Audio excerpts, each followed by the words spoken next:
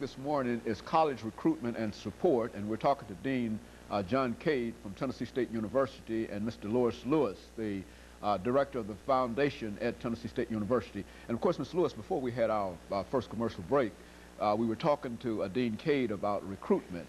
But I think one of the things that is very, very important in terms of recruitment, and as you've indicated earlier, is the kind of support, and especially financial support.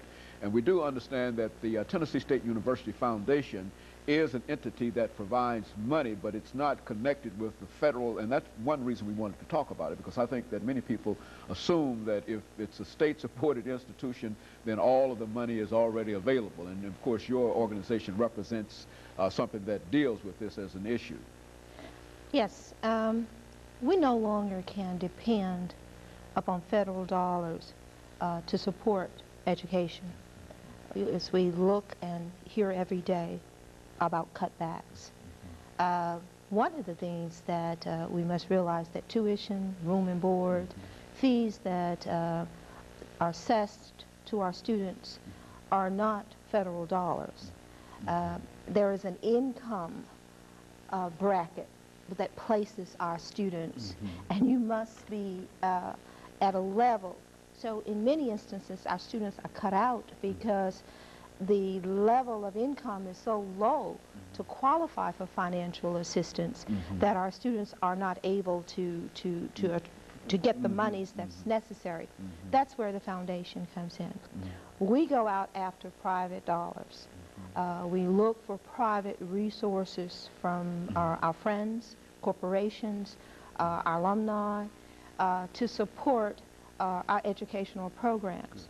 But not only do we try to get money for scholarships, we need it for faculty development, we need it for facilities management.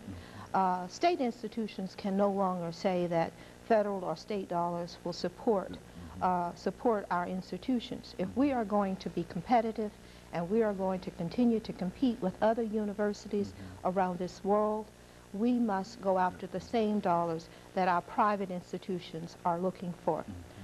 We have a board of trustees at Tennessee State University that's composed of business leaders within the community and our alumni. They support us. They are the vehicle to open doors and opportunities for us to go out and to recruit money. We have to plan. We are looking at our plan giving program. We're asking that our alumni, our friends, if you have monies that are available that you need to, I say get rid of, and to take a tax break or invest. You know, think of Tennessee State University. We produce your product. I always say to the business community, I have a product. I have the best and the brightest. And if you want the best product, then anything that you want that's good for you, you're going to have to pay for it. And if you're willing to give us the scholarships to go out and to recruit the best and the brightest, then we can put the best and the brightest into in your organization. And that's what we ask. We need to increase our private dollar. And in order to do that, we must get the support. And we do have that support. Just look at our foundation dinner this past year. We had over 1,000 people to come out and to support us, and that's business and corporations. And we thank them for their support and continue to ask them to be a part of Tennessee State University. I'm often told by the community that we're one of the best kept secrets in Nashville. And all I say is that when you come and you look at that beautiful campus, you get an opportunity. I take students out with me, and you get an opportunity to meet the caliber of students that Dr. Cade is recruiting for us, and some of the things that he's doing over. And I'd like for him to just kind of tell you what he's doing, where we work together. Our office work jointly. I talk with his office, he talks with my office. We have identified students together, and we try to give you the product that you're looking for. And that's the student that graduate from Tennessee State University and go on to be your employee. Dr. Cade. I would add to what Mrs. Lewis is saying, that when it comes to the amount of monies that are available for students who qualify for scholarships, we certainly could not supply, offer the number of scholarships that we do if it were not for the Office of Foundation. Yes, we do have scholarships that we offer black, white students, but oftentimes here again that money isn't enough. So certainly by working jointly and collaboratively with Mrs. Lewis and her office, we are able to get the most out of what we have to offer. When students know that they have many options relative to institutions that they can go to, and if you are looking for the best and brightest, and certainly we are, but we aren't the only school that's looking for that population of students. So we have to be very competitive. We have to be in a position whereby we can say to these students, yes, we can offer you what any other institution offers and even more.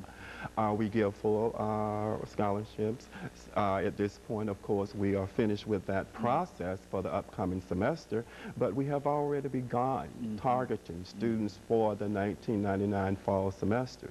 Students that excel on their SAT scores, ACT scores, grade point averages, 3.5 higher, ACT scores 27, 25, 28 higher. We want those students. Now that is not to imply that we do not want those students who fall at a lower scale relative to their grade point averages and test scores.